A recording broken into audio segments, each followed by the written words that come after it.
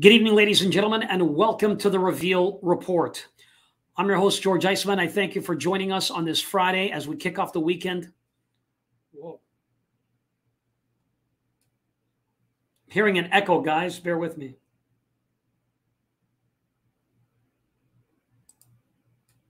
Can you guys hear me? I apologize. I was getting a little bit of an echo.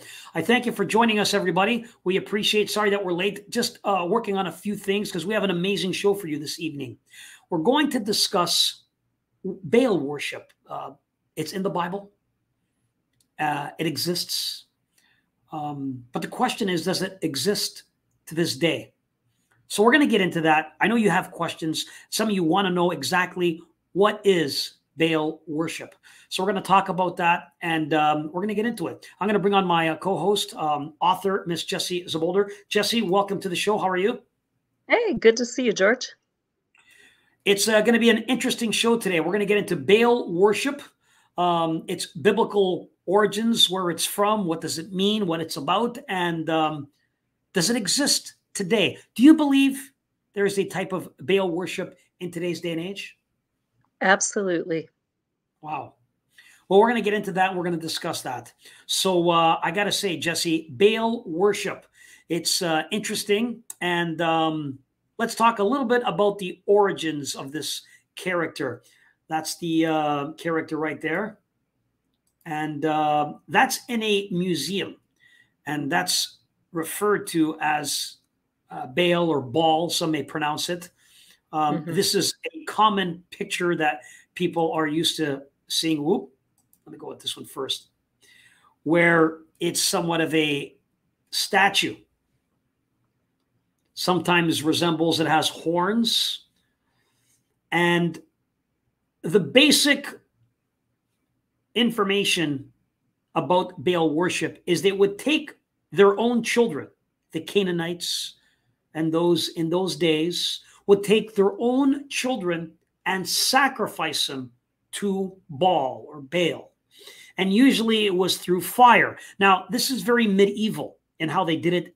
And in different generations, it was done in a different way. But sometimes they would light a fire within these statues of Baal or Baal. And they would actually place the child inside this fire. It's absolutely horrific. But these are some of their practices that have been reported. Let me give you a little bit of background on this. Baal or Baal is a Canaanite god of fertility and weather. That's what it was known for originally, specifically rainstorms. The name was also used as a title, however, meaning Lord. Now that is to go back and forth and debated, but that's what it says. It was applied to a number of different deities throughout the ancient Near East. Baal is best known today from the Bible and the Israelite. The Israelites a lot had this problem of always worshiping Baal or the Baals, as said by God. Tales concerning Baal date back to the mid-14th and 13th centuries. And it was written and understood to be even much older than that. This is very old. Some say that Baal has become king of the gods, replacing El. Now, gods with a small g, important when we discuss this. Baal's popularity attested by the many copies found of the stories that made up the so-called Baal cycle, which relate to how Baal conquers death and assumes the kingship of the gods. The story of Baal's descent to the underworld and return has often been cited as an early example of the dying and reviving god modify, but this has been challenged as Baal does not actually die and return to life. That's correct. But he has been known, this god, by many other names as well. Some will also refer to him as Marduk. Some refer to him as I mean, there's so many. We could go back. I was even reading Moloch is another one Moloch. they sometimes call him. Some was even referring him to Zeus in some way, shape, or form. These fallen gods, they all relate him for some reason because they are a deity. And one of the most popular stories, Jesse, that I want you to get into is Moses. And when Moses went to Mount Sinai to receive the 10 Commandments. So if you want to talk a little bit about that story and what happened, because that's a very important story when the world really opened up their eyes to Baal. Absolutely, yeah.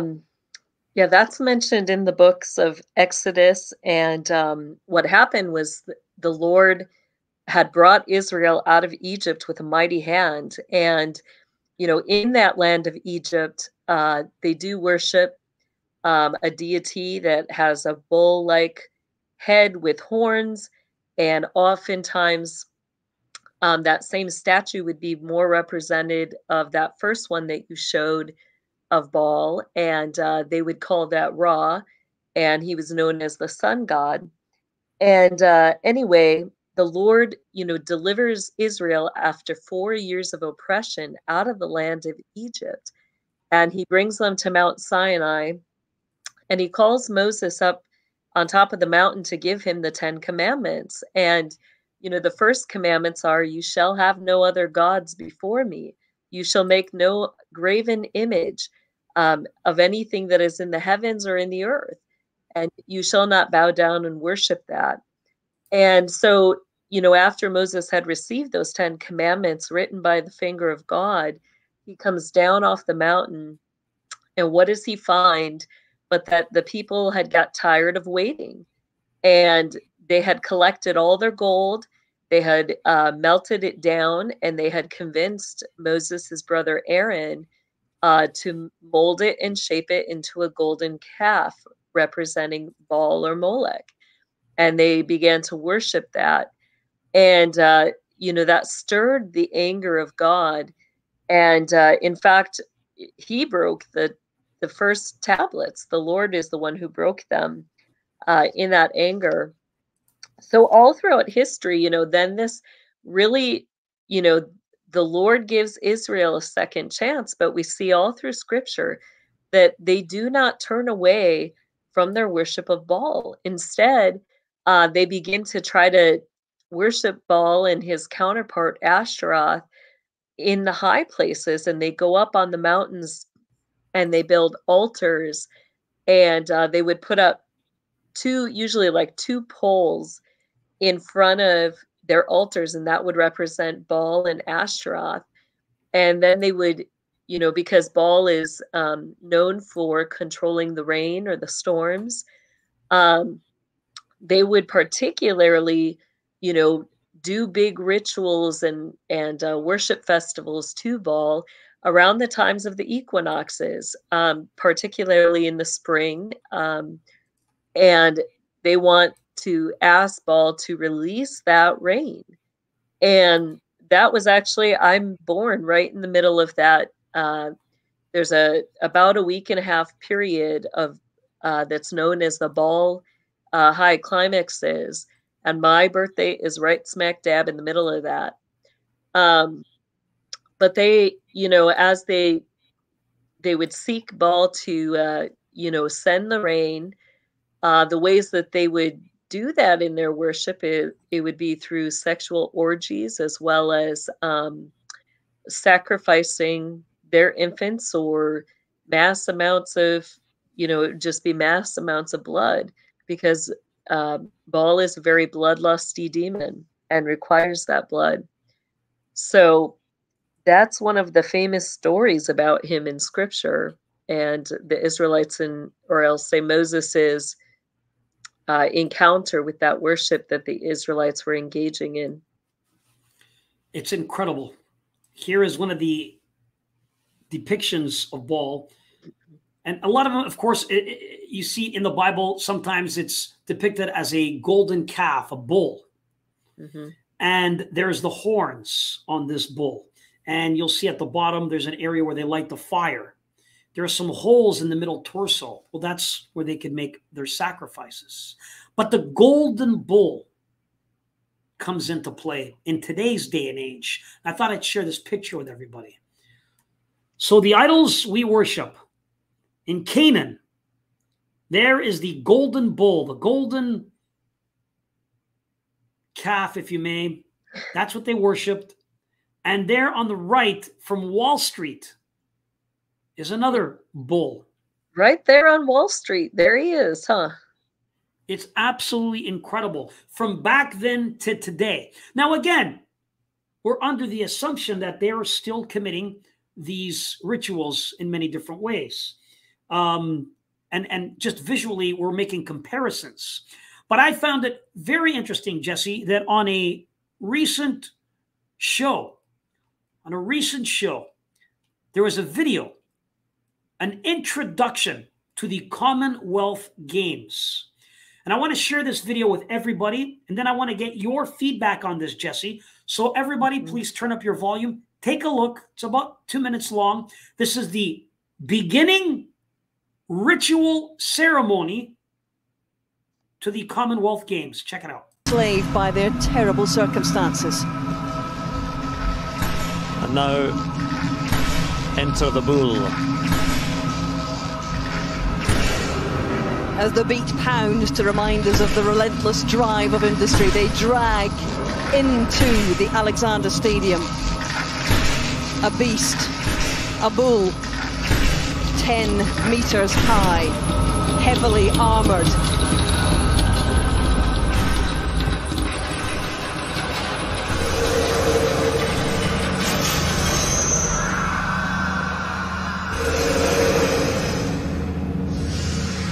Now scarred by past hurt and enraged by injustice, the bull breaks free and causes pandemonium.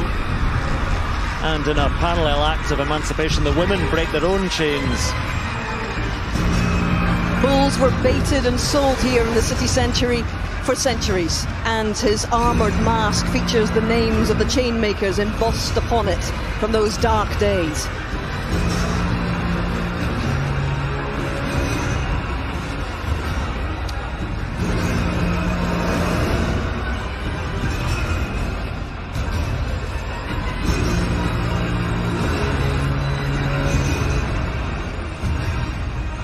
So who now can calm the bull? Not Ginny Lemon, she's escaped in her balloon. It's no doubt going to be up to Stella and the Dreamers to try and halt the bull. The Dreamers have stayed, and they're about to offer compassion to a very scared icon of this city. Jesse? Did you hear that? Sometimes I don't know what to say, George, about some of that stuff. I mean, she's walking towards the bull with a big crystal in her hand. Now, someone made a comment that the majority of the people, in fact, all of them that were pulling this bull in chains, slaves, are all women. So I would like to get a little bit of a decode from what your thoughts and your expectations, and a reminder to everybody out there, once again, this was a few months ago on television. This was the introductory ceremony to the Commonwealth Games. This was not in a movie. It was not made up. I didn't use any kind of trickery. This exists, and you could find it on YouTube. So, Jesse, what are your thoughts on this? Well, with that, you know, we see in a lot of the current day worship, usually there is some sort of preceding ceremony. And, you know, that ceremony is done in honor of whoever they're elevating in that spiritual world. And here, you know, it's interesting that they're very particular about the words that they use. You know, they're relating it to business and to different things. Yet they specifically use words like the beast. Most people aren't going to call a bull a beast, you know, so they're very particular about that. And they, you know, talk about those chains, and they start defining some of that. And I agree, it's interesting that it is women that are leading the chains. And I didn't count how many there were. I think there were 5 chains, which was really interesting. but you couldn't quite see how many women were having to pull each chain. You know, just the fact, the animation, they want to create that fear, you know, with the sounds of the beast. And, you know, I think it goes back to even the times of the Romans where, you know, they would put beasts into the Colosseums and they called those the games. But really, they weren't games. What they were is that they were sacrificing the lives of individuals. And many times there were Christians in there that, you know, it wasn't just gladiators fighting each other or gladiators fighting beasts. A lot of times there were Christians that they were rounding up, those who worship the Lord, and they would sacrifice them in those game ceremonies. So to me, you know, it really represents that bondage that the earth has to that system. And, you know, what does she offer that beast? A little piece of light, but it's not true light. It's light from a rock or something on earth. And it's interesting that it's a woman that tames the beast. So there's a lot of different plays on things in that video. I found it very interesting. It just came out across as BAAL worship. You know, the worship of the bull takes us back to those biblical days where we read the story of Aaron, who fastened a bull with gold and made the Israelites worship it. And it's unfortunate, but he ended up in God's good graces for a very long time as the lead priest for the tabernacle and so forth. His sons, some of them didn't do too well because they didn't follow the rules, and God has rules. But I found it interesting that this is just a few months ago, and there's so much reference to this imagery of Baal. And I'm going to share another picture with everyone just to get an idea. But there's, you know, Lucifer, Moloch, you know, different. There's a statue. There's the Baphomet, a beast, a little bit different than Moloch, but, you know, in different centuries, different generations, his name does change. But what's interesting is the top right corner is someone kind of with wings, kind of the Baphomet with the horns, with the same stands. That's a very famous singer, Jessie. And now we're beginning to see celebrities in mock sacrifices as part of their shows, and they're calling it artistic. It's artistic, Jessie. It's an artistic expression, George. I mean, we got to allow them to have their worship somehow, don't we? No, I don't think we do.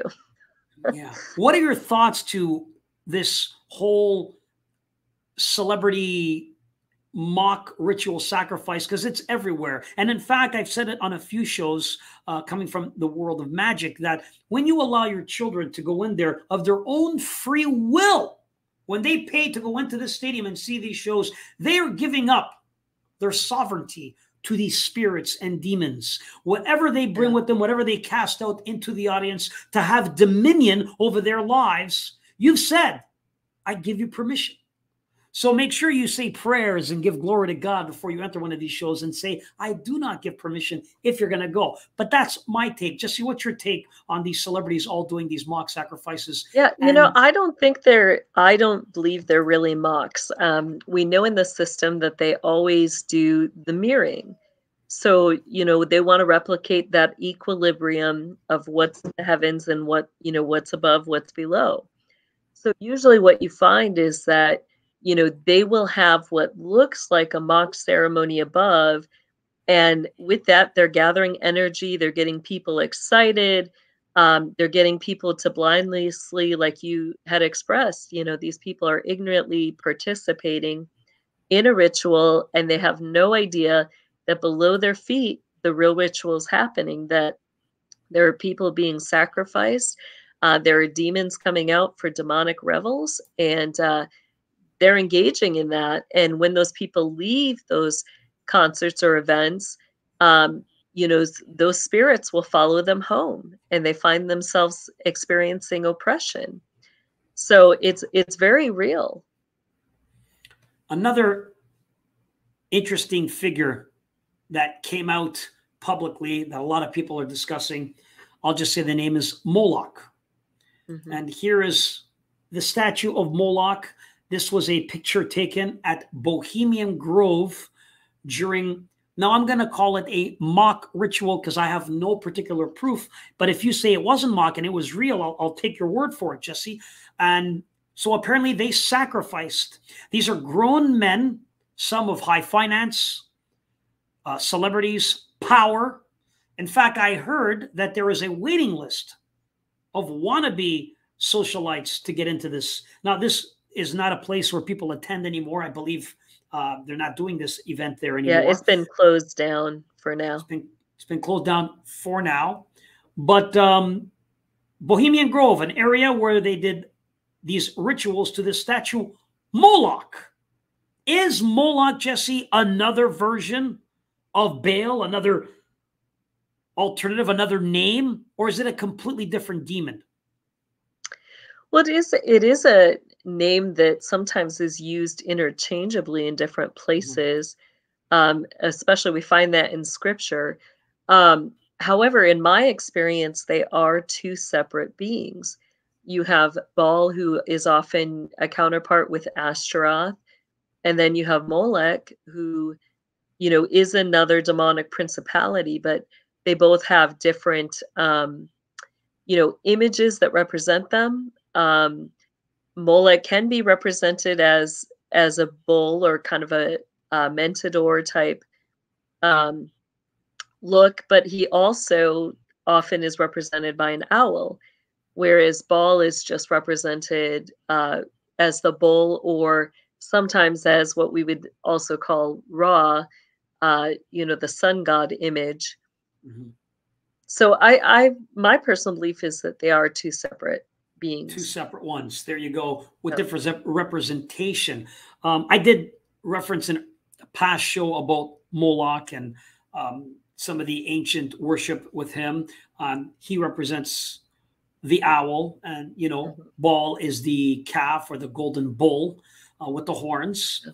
And that's, again, popping up in pulp culture, this type of worship, movies, videos, musical awards. Now we're seeing it in sports rituals. But we also saw, Jesse, and I played the video in the past. I'm not going to play it again.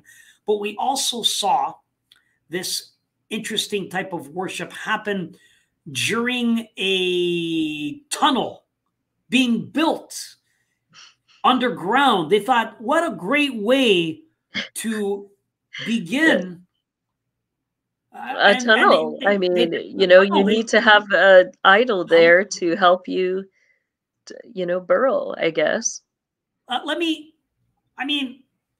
I'm perplexed with this, Jesse. I am perplexed. But this stuff exists.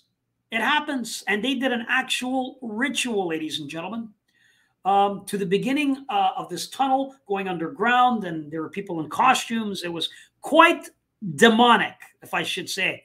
But I have a video here I'll share. This is a Moloch ritual. It's kind of the same thing, to be honest. Pretty much the same thing as Baal or Baal. But I'll share it with you. This is leaked footage from Bohemian Grove. Take a look.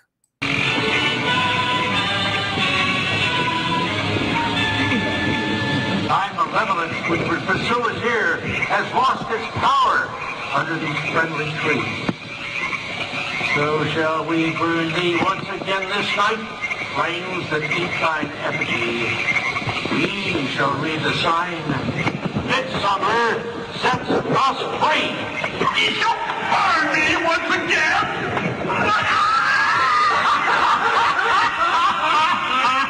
Not with me, flame, which hither ye have brought from regions where I reign. Ye fools and priests, I spit upon your fire.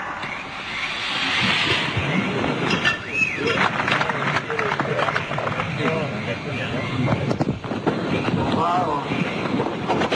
Prince of all mortal wisdom, Owl of Bohemia, we beseech thee, grant us thy counsel.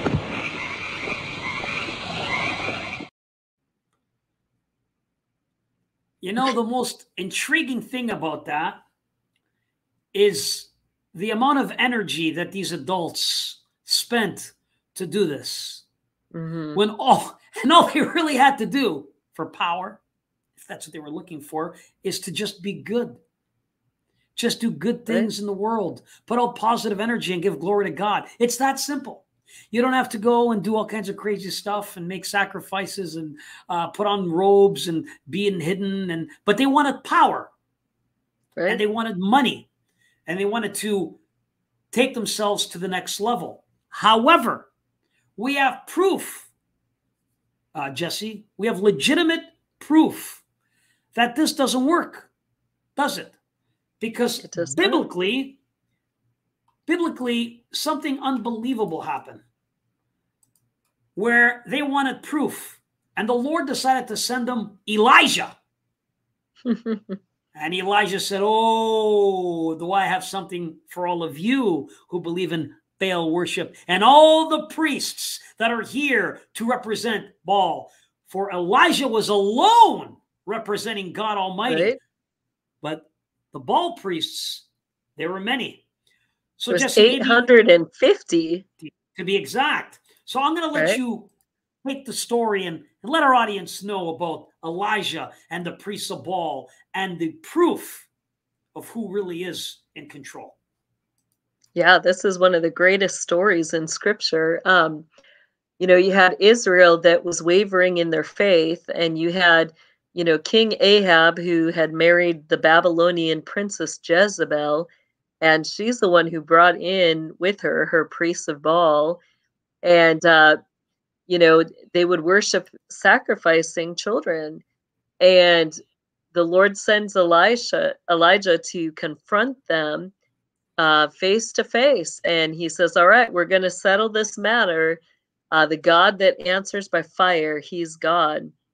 So, you know, he conveniently and nicely lets the priests of Baal go first, and he tells them, you know, do whatever they need to do. And, you know, so they built their altar and put everything on it, and they began to worship and sacrifice, and nothing happened. And you know, he said, continue, you know, and after I think they went for quite some time, you know, then he began to taunt and say, you know, well, where is Baal? Maybe he's inconvenienced to keep going, you know, and they end up cutting themselves, you know, shedding their own blood, trying to get Baal to answer. And in the end, they don't get an answer. So then Elijah says to those who are there, you know, he puts wood around the altar, and he said, builds a trench and has them dump water over the wood and over the altar. And he keeps saying more and more, and he fills up that trench with water. And, you know, then as he steps back, this fire comes out of heaven and consumes the entire thing. You know, it says it even licked up the water off the ground. And that day, you know, there was no wavering, and Elijah gave the command for the 850 priests to be executed, and the people started killing them. So it's, you know, it just shows that power of God, that, you know, the only one who answers or can answer as God in those situations is the Lord God Almighty. And the story is incredible. Just listen to that.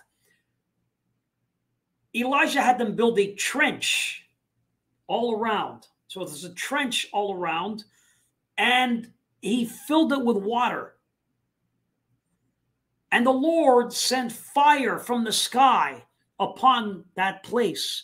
And the fire was so powerful and strong, it even lit up the water. The water can even not stop this is the miracle he was trying to prove to everybody, that you bow to fallen idols.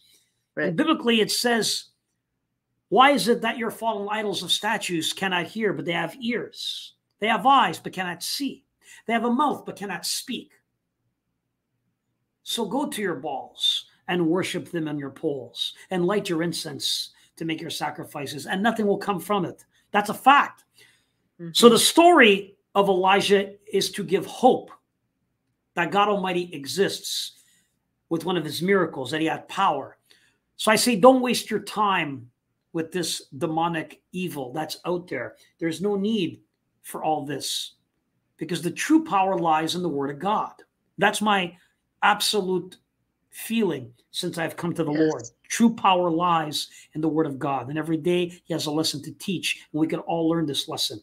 So, Jessie, Baal worship, or the worship of Baal, you believe that in today's day and age, 2022, it still exists in today's society? Absolutely. You know, I witnessed it a lot as a child. That was one of the demonic principalities that would be worshipped in ceremonies that were meant for Baal. People would wear horns on their head, or they would have like a cow head that had been taxidermied that they would put on as a mask. There was other things, you know, we saw in 2019, the Smithsonian found the Baal gate from the actual temple of Baal and brought that into Washington, D.C. And, you know, there were ceremonies, there were rituals that were done with that actual gate to try to open it up and be able to utilize that with the spiritual gates in that area. And, you know, what were they trying to do? They were trying to bring Baal through. But yes, it still happens very much today. And again, you see it, it's everywhere. Will it come to an end?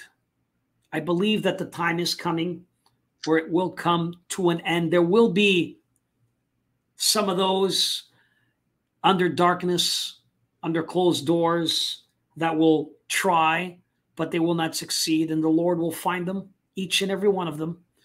The time has come, and the Lord will have vengeance, and he will strike down upon those who do not bow to God Almighty.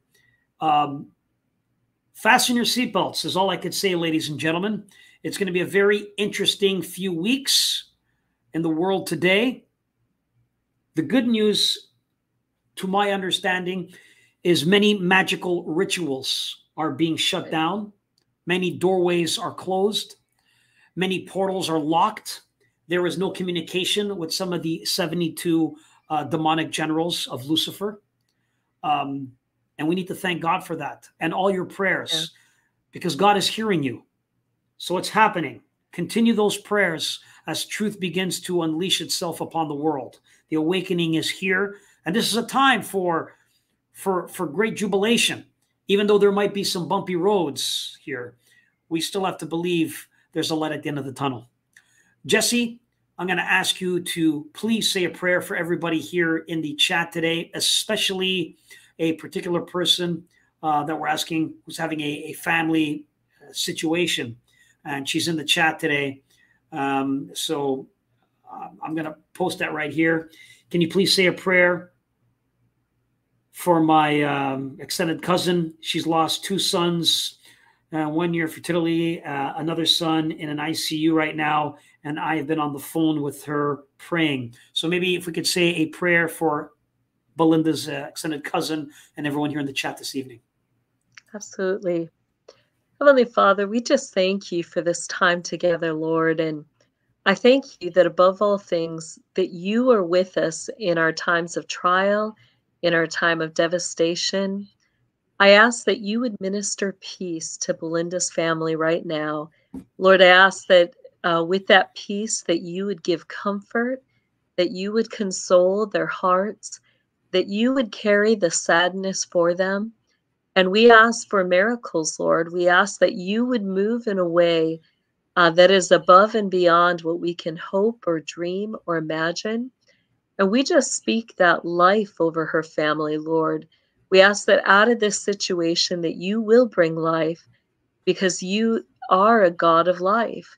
And I thank you that you hear our prayers, that you answer us.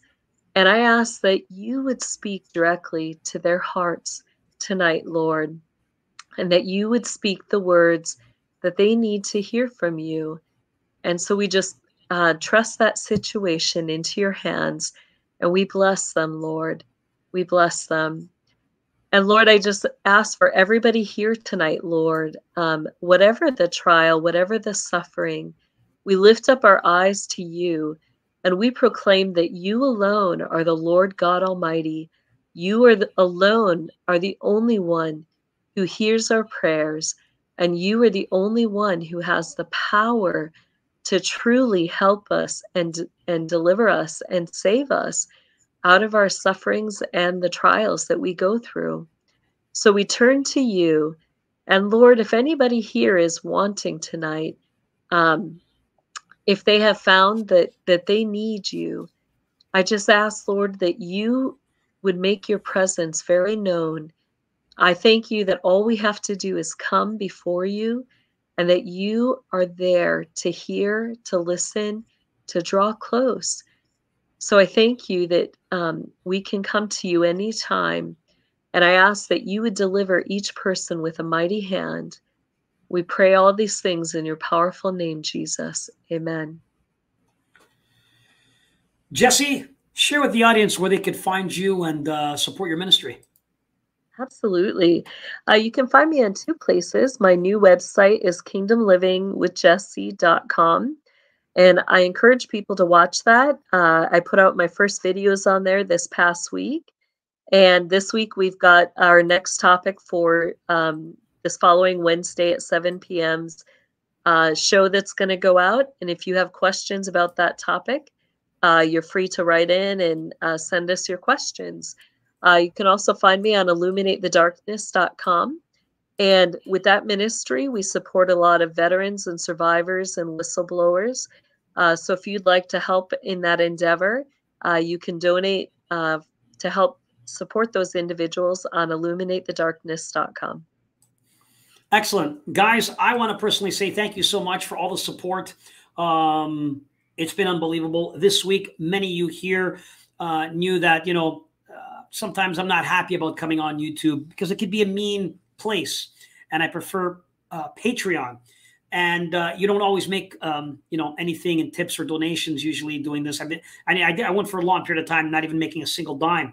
But this week, many of you that are here in the chat today, and those that are not, that will see this in a replay, I thank you all. My heart goes out to you. I am much appreciated for those that sent a tip in the donation box on PayPal. It went such a long way. It inspired me. It made me feel good. It made me feel happy. It made me feel like I was doing something great for you guys, and that I was appreciated for the work. So all of you who sent anything that was sent through PayPal, God bless every one of you, and may the Lord bless you so that you may be prosperous physically, financially, spiritually, emotionally, healthy, and may good things happen to you. Again, all of you, it meant a lot. So thank you again. And if you're able to do it, go to paypal.me/George Iceman. It's there. I want to share something with everybody where I'm going to be. Something interesting. The Warrens Seekers of the Supernatural Paracon event happening Saturday, October 29th in Connecticut. They're going to be a huge event. Over 3,000 people are going to be at this convention. And there's going to be some of the most haunted items on the planet. And I will be broadcasting live from this event. So that's a Saturday. So if you're a subscriber, you're going to be able to see some of my interviews and some of the vendors and some of the haunted artifacts. So I plan on interviewing people, showing artifacts, walking around the trade show. And it's basically Seekers of the Supernatural. It's the Paracon convention. And for tickets, it's on Nespar, nespr.ticketbud.com. If you would like to get tickets, it's a full day event. All the details are there. I'll even put it in the description if you'd like to get tickets. So again, come and meet me. Come to the booth where I'm going to be. Come say hi. Come take a picture. Come hang out. Share some stories with me. And maybe we'll even get you on the air. So I will be there. Again, Paracon, the convention it's going to be Connecticut, Saturday, October 29th. And I'm excited for that. And again, if you can contribute, go to paypal.me/George Iceman.